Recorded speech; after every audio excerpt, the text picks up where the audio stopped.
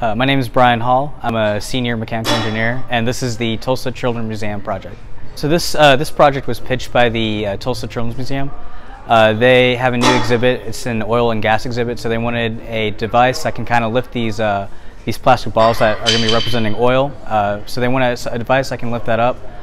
So they pitched that to us, and that's what our device is doing. It's going to fit in with their exhibit and trying to educate kids in an educational and visually appealing manner. There's 9 people on this team, and I'd say that we've put about 700 hours on it right now. We're almost there though. Yeah, so right now we're about to start our cycle testing, so that's going to go throughout the weekend. And then hopefully by the end of next week we'll be able to get this into the museum. And so by the week after that, so in 2 weeks, we should be about wrapping up. I think definitely the biggest thing I've taken away with this is just working in a group with other people on this kind of scale. We do that, in school with our labs and the little projects we have, but I've never been in a 9-person group before. So definitely that, and having a bunch of people working on different parts of the project, but then all coming together with whatever they have done definitely helps, in the grand scheme of things.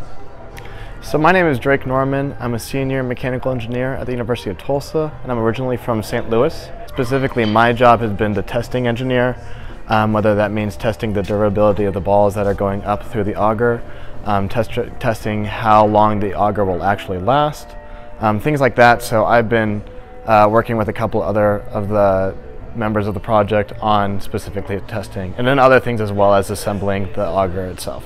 Right now we're putting on a base plate at the bottom that the ball will rest on, and then we're going to be connecting the wires that will be holding the balls as they travel up, and so we'll be connecting those to the bottom and the top today. Well, my plan is actually go into patent law.